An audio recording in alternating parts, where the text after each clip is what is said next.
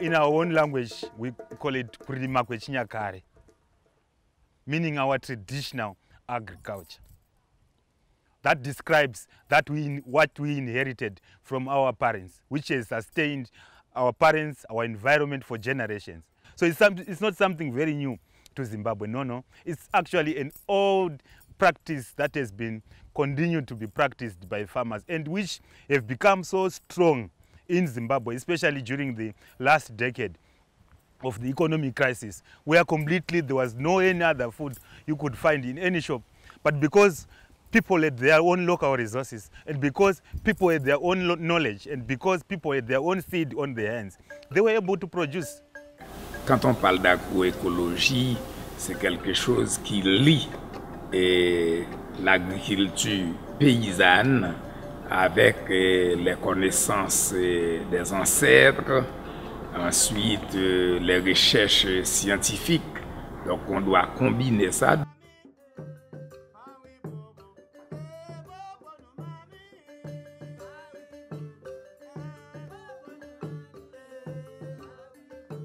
My name's Jyoti Fernandez. I have a farm in the UK. It's a family farm. I would consider it an agroecological farm. I never really thought of that, calling it an agroecological farm. It's just a farm that's based on a lot of different elements until, I met with the concept of agroecology and thought, it really fits. This is based really, we did our farm based on what we thought was the traditional elements of agriculture in our area and started to incorporate those elements. And by the time you look at what's in your environment and you create a farm based on that, and you look at the local markets and the diversity of products you can sell to a local market, it is an agroecological farm. Mas usando esse modelo de agricultura, o camponês tem menos custos, não usa muitos produtos que saem através do mercado externo e não usa muito as sementes que são preparadas que vêm de fora, mas sim as sementes são preparadas localmente. Os adubos, usamos os elementos que estão em volta da nossa machamba e preparamos o compostagem onde aplicamos sem muitos custos. Donc l'agroécologie, on allait dire, ça fait partie des savoirs traditionnels de n'importe quel paysan et paysanne du monde entier. C'est grâce à cette agroécologie paysanne, parce que paysanne non pas parce que c'est que les agriculteurs ou les cultivateurs ou les agricultrices ou cultivatrices, paysanne parce que on est d'un pays, d'un terroir, d'un territoire.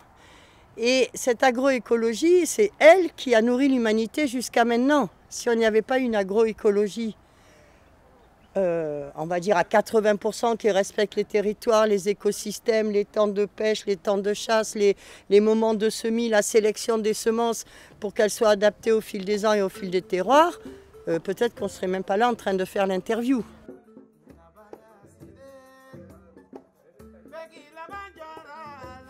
I'm an organic farmer and we built the organic movement 30 years ago. Agroecology is what can help us to have always in mind that organic, for example, is not only techniques, but it's also a tool to change our society. And organic had this role in Europe, no? To relink a farmer to the society, because all our activity was to change the market, to reconnect the citizens to the farmer, the urban area to the rural area. That was our idea, no? And it's clear that we are losing that. A part of the organic sector, the so-called organic industry, is going in another direction. From my experience, indigenous people have a holistic way of seeing agriculture or hunting and gathering. You know, it includes spirituality, it includes growing the foods, it includes knowing the seeds. So if you put agroecology in the middle, like the nucleus, then that involves all of those aspects of life. You know, community, family, friends, everything.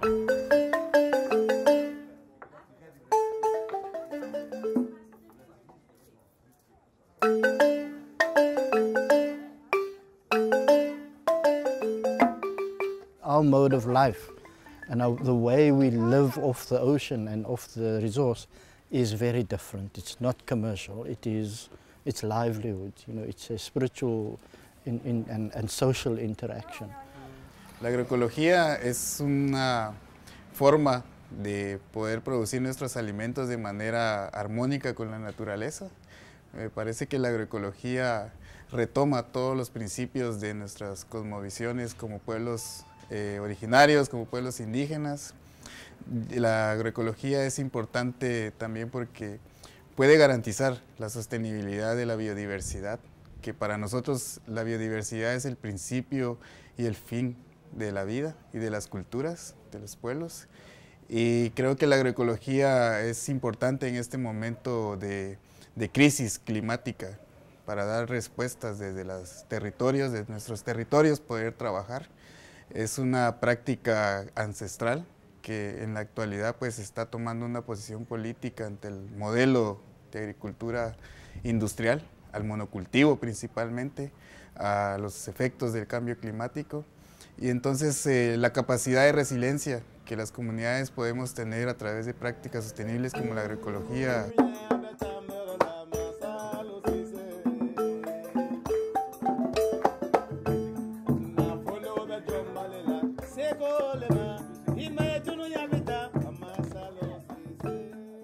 So I see agroecology as a vehicle through which truly sustainable food production and ways for us to connect with the land in general, and can happen in a way that's really owned by the populace, in a way that doesn't just create a new market, but in a way that's allowing us to access affordable food for each other, providing good income for the producers, and goes beyond, hopefully goes beyond the idea of just singular farms, you know, and more collective action.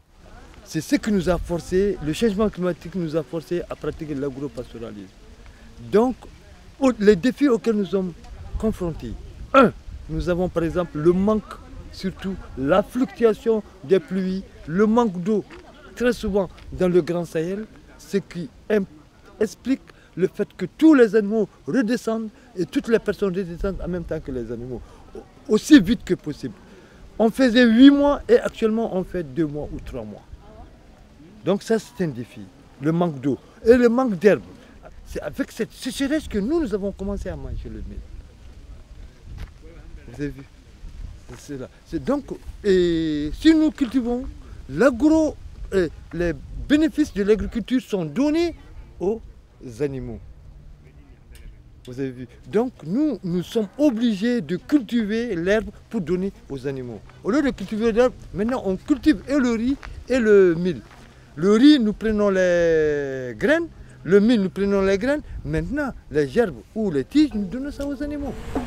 O importante é que a agroecologia é um modelo que não pode ser desenhado de cima para baixo. É um modelo que deve ser desenhado a partir da base, que é o mais importante, no terreno.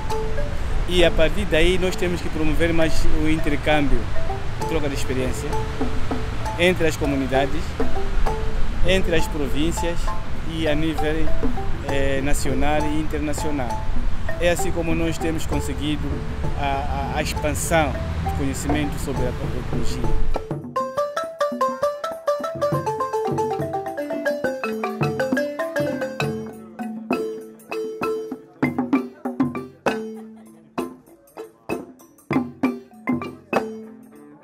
L'agroécologie, si ça doit devenir un concept porté par des politiques publiques, je pense que la définition, le contenu et les options politiques doivent la définition de ces options doit revenir aux communautés paysannes. In Europe, we have 40 million farmers, 12 hectares of average size of the farm. We are small and medium farmers in Europe. We are not something else. And we are making the food for the European. I mean, we are producing food for European, for sure. The industrial agriculture is there, it's very strong. Very good lobby, very well organized. All the public policy is for that. Common agriculture policy is something like 55 billion euro per year, and all those 55 billion are going the wrong direction. So it's not an easy task to build an agroecological model in Europe.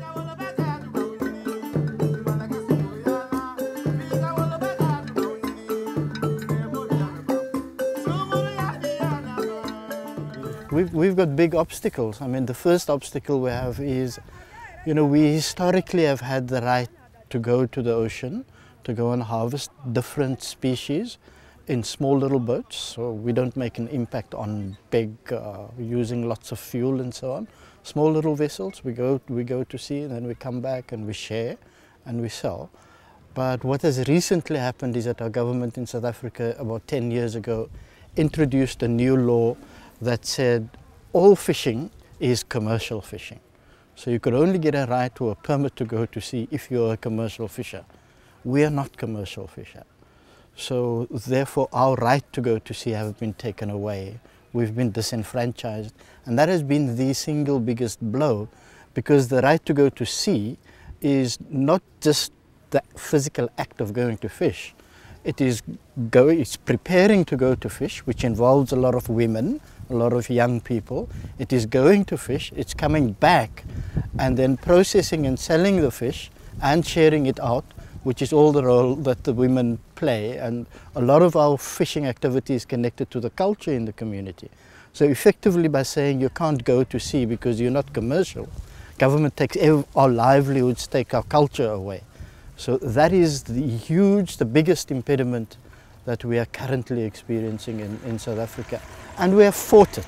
Right? We have not taken it down lightly. We have said to government that you have not consulted us, or they claim that they have, but you know, when they say they consult, by that they mean they've come to tell us this is what they're doing. We've not had an opportunity to decently engage.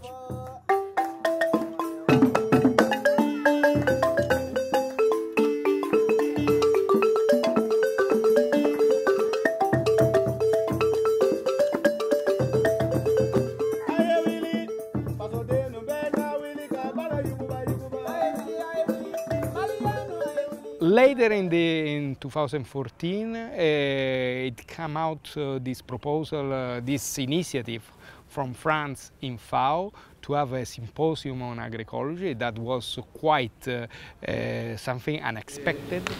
Yo creo que hoy abrimos, como yo tengo dicho, una ventana en ese edificio, la sede de la FAO en Roma, que más de medio século es considerado la catedral de la Revolución Verde. Comme vous savez, FAO est l'institution de l'ONU et responsable de la question alimentaire dans le monde. Mais vous savez que FAO est généralement dominé par les entreprises multinationales, les pays industrialisés qui prônent l'agriculture industrielle. Donc maintenant, c'est intéressant que le FAO aujourd'hui prend la responsabilité d'organiser un forum sur l'agroécologie. Et nous pensons que ça est un pas dans la bonne direction. C'est le premier pas, et là je pense qu'au niveau des organisations paysannes comme la Via Campesina et d'autres organisations de la société civile, nous devons continuer à faire pression sur FAO pour que FAO s'engage dans le vrai chemin, parce que le seul chemin qui peut résoudre le problème de la faim vraiment dans le monde, c'est l'agroécologie. Et aujourd'hui, le monde industriel, le monde capitaliste est dans une impasse. Mais c'est quand même un système qui a la force de toujours récupérer tout. Et donc, ils nous ont emmené l'agriculture conventionnelle, l'agriculture moderne, l'agriculture raisonnée. Et maintenant, on nous dit, ah, en bloc, qu'est-ce qu'on va inventer comme mot? Là, l'agroécologie, c'est à la mode. Donc, ce sont ceux mêmes-là qui parlent d'agroécologie. Donc, moi, pour moi, l'agroécologie, elle est paysanne ou l'agroécologie des peuples, des communautés.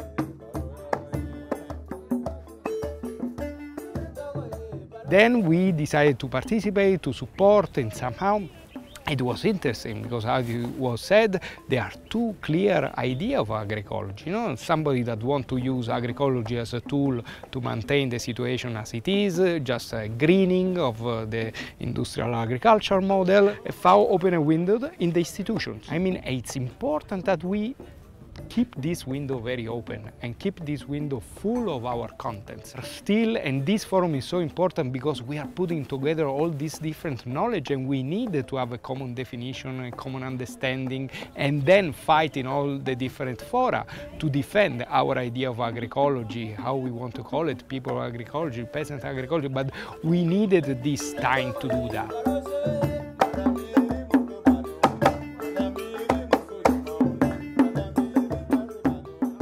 Have this food movement and this debate around agriculture, but it's really centered from this very urban consumerist perspective that is driving a narrative that doesn't articulate, on one hand, the need for the fundamental class restructuring of society and the way agriculture is able to do that, or agroecology is able to do that. And on the other hand, articulates this notion that as long as we have good and good, healthy food, things are okay. It'll be more accessible. And so in this regard, you know, the articulation is organic and food security are one model, and that's the predominant narrative that we're seeing in the US. And then you have agroecology and food sovereignty, which needs to be understood and taken by the young people re-entering into agriculture. And so this is where the political training and the radicalization of agroecology has to take place.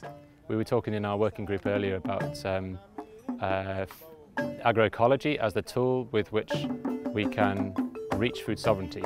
So agroecology not as being the destination, but agroecology as being the articulation of how we're going to get to food sovereignty. And that's how we use it in the organization.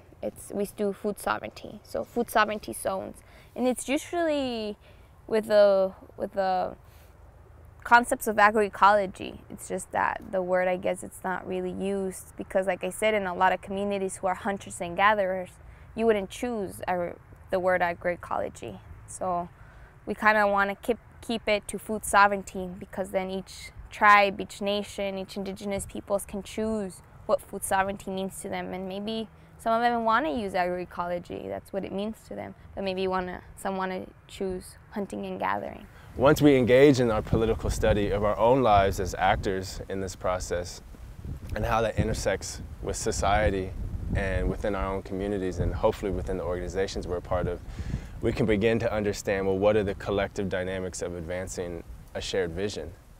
But without this political understanding and these debates and dialogues, the notion of collectivity is just an idea that exists when we're selling produce and people come in, and it just supports that one mechanism.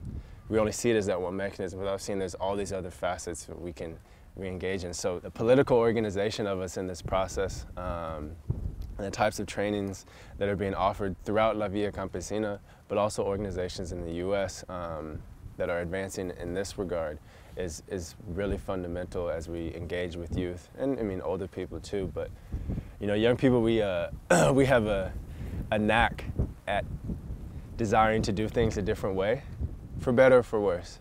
You know, we're really good at not listening to our parents, and that can be a really strong attribute for us as we think about, you know, this moment in our relationship as young people. Por lo menos la visión del Maela es que la agroecología es el gran paraguas político de todas las agro e hidroculturas que los productores de alimentos a pequeña escala hacemos en el mundo, en los distintos territorios. Tiene el desafío de que es una propuesta de modelo alternativo a este sistema, pero que no homogeniza lo que hacemos en los territorios, sino que se rige bajo principios en común, principios productivos, biológicos, sociales, políticos. Y yo creo que las mujeres hemos contribuido mucho a ese desafío, a entender que un modelo puede ser diverso y que no genera etiquetas, no genera recetas, no genera un marco cuadrado y que si no pasas por eso no entras. Es que hace un rescate de todos los saberes y de todas las formas que tenemos los pequeños productores de alimentos en el mundo, ¿no? Incluyendo pescadores, pastores, recolectores, campesinos, pueblos indígenas, trabajadores. Y en el caso de las mujeres, creo que ha permitido mirar esa diversidad, pero con un sentido político en común. Y también ha permitido ser creativo en los territorios, ¿no? Sin recursos de apoyo de un Estado, de un gobierno, poder ser creativos y generar aprendizajes y procesos y acumulación. Y eso creo que las mujeres hemos sido muy claras en ese aporte. And we have so many suggestions. You know, we have these workshops with the Via Campesina and all of us get together and we talk about all the problems that we've got. If the policy makers can listen to us who are on the ground doing these things every day, we know exactly what's holding us back. We know exactly what we need to do to become the backbone of food security in Europe. It's entirely possible. All we need the policymakers to do is to listen to our problems that we're facing every day. You know, we're trying to do this like with straitjackets on. We're trying to feed Europe with straitjackets on. And if you listen to us and take our passion and run with it, you know, we will have a Europe that's fed in the best way possible. Thank you. Et la souveraineté alimentaire aussi, c'est l'autonomie paysanne, c'est-à-dire les paysans doivent pouvoir utiliser leurs semences, doivent pouvoir utiliser leurs connaissances pour la fertilité, pour la gestion de l'humidité dans les sols, pour un certain nombre de faire, et même pour la gestion des marchés locaux. Tout cela, je pense que fait partie de la souveraineté et a un lien étroit avec l'agroécologie. Donc je pense qu'il n'y a pas de souveraineté alimentaire sans agroécologie. Et certainement, il n'y aura pas disons, d'agroécologie qui va durer sans une politique de souveraineté alimentaire qui la soutient.